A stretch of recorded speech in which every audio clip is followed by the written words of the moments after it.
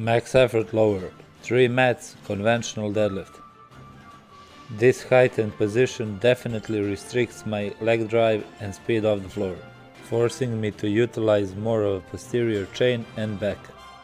And definitely I feel better on deficit conventional deadlifts than on low partials on same lift. I actually did similar and even higher numbers on deficit compared to this. And that was the top set.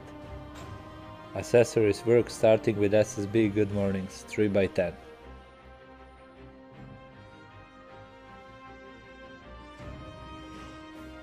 Moving on to Bulgarian split squats, done with SSB as well, 3x10 per leg.